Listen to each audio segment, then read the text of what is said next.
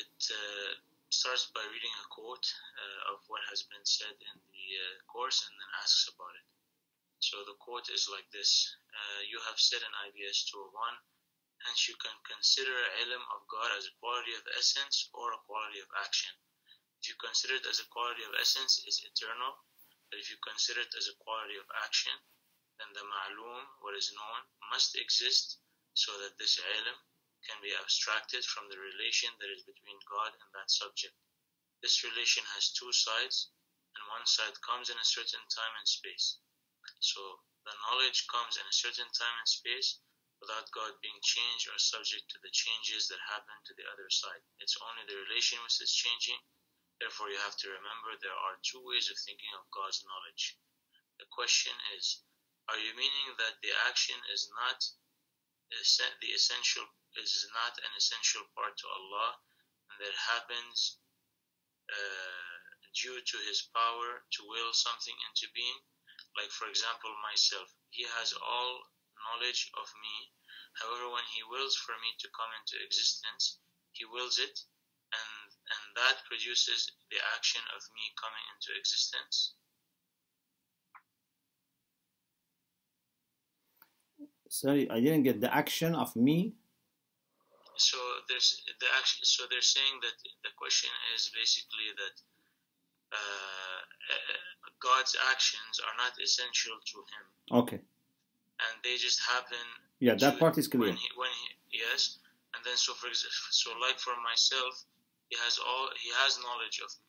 Let's say a person, he has knowledge of that person, eternal knowledge of that person. However, when He wills for that person to come into existence, He wills it at a point in time, and that produces the action or the reality of me coming into existence. They want to confirm if they got the right understanding.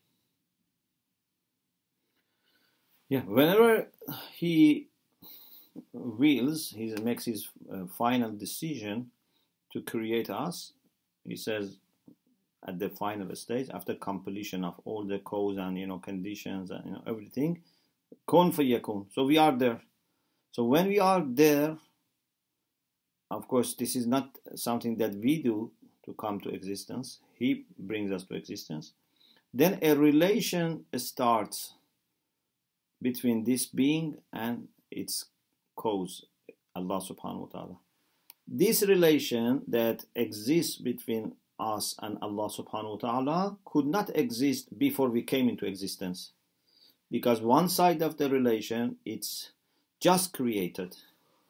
So before this side came to existence, the relation didn't exist. Because for relation to exist, you need both parties, both sides of the relation to exist.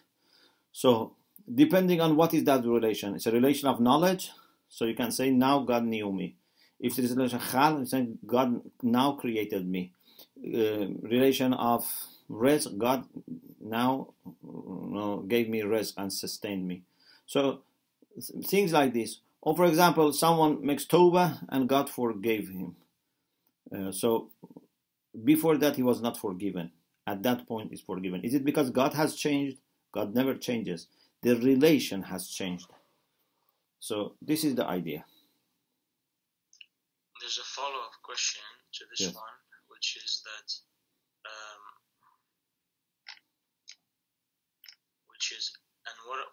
what are your thoughts on Allah's will?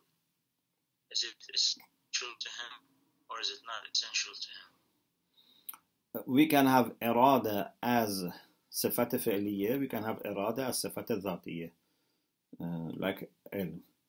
Irada as sifat fi'liya is not eternal. Irada as sifat dhatiya is eternal. Then what is irada as sifat dhatiya? It seems it goes to love.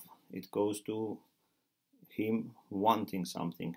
But even love, there is a discussion, and some say maybe love also goes back to His knowledge, to His essential knowledge of what is pleasant or what is compatible with Allah's, essence. But just to make it simple, we say irada can be also sifat zat or sifat fi'l.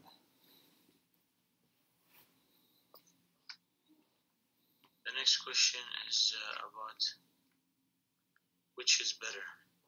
It was said that quality matters more than quantity when it comes to our actions. But an exception was made where a person is in a situation that they must save drowning children. They cannot say that they saved only one child but helped them to go to university, for example. How can we look at this question when it comes to guidance, education of children? If we have the choice between the following two actions, which is better? Number one, to put our efforts in providing an average Islamic education to a great number of youth, where the quality of their faith would be average, but many youths would be saved from total misguidance. Or two, to put our efforts in providing an exceptional Islamic education, but to a small number of youth, where the quality of faith of the small number of youth is very high, but many other youths would not have access to this and would likely fall into total misguidance. Yeah, this is something that doesn't have single answer. It depends. You have to see what are other people doing, what are the priorities, and what are the necessities. Sometimes you have to deal with an urgent case where people may lose their iman, so you have to help them first. But sometimes you are planning something and you see that you can do two things. You can always aim at providing basic, or you can, for example, train some scholars that each of them in future would train lots of people. So for sure, this is better. So you cannot always come up with the same answer and the same solution. And it's better that at the same time that we address urgent needs, we set up a plan for long-term progress. Otherwise, we would always just dealing with the poor people and refugees and this type of things. We would never make a school. We would never make a hospital. We would never, for example, make university or hose, because we have to always deal with urgent needs. Thank you very much. You're welcome. Perhaps another question. So this is in the general question section. Yes. The first one says, thank you, dear Sheikh. A small clarification on the difference between the terms Shahid, Shaheed, Shuhada, and Ishhad in the Holy Quran. Can you please tell us the difference? In the Quran, normally Shahid, Shaheed, or Ashhad, or things like that, Shuhada, the plural form, means witness. Witness. And the meaning of witness is what we have discussed in Aqaid, discussion about Imama, and also in this book, Lessons on Imam al-Wilayah. Someone that is given the mission of bearing witness about what people of his generation believe or do, and also he's a standard bearer for them. On the Day of Judgment, Allah brings these witnesses and asks them to offer their testimony. This is the main meaning of witness in the Quran. But we also use, especially in our hadith and our, also own usage of the term, we use shaheed in the sense of martyr, because a martyr is not dead. A martyr is present, he's a witness, he's aware of what we do. Therefore, we use for martyrs also the term shaheed. But in the Quran, when Allah says, لَنَنْزَعَنَّ مِنْ كُلِّ أُمَّةٍ شَهِيدًا, or جِئْنَا بِكَ عَلَى هَؤُلَاءِ شَهِيدًا, or for example, لَتَكُونُوا شُهَدَاءَ عَلَى النَّاسِ وَيَكُونَ الرَّسُولُ شَهِيدًا عَلَيْكُمْ. All these verses like this, مِنَ النَّبِيِّينَ وَالشُّهَدَاءِ وَالصِّدِّيقِينَ وَالصَّالِحِينَ, all means witness, doesn't mean martyrs.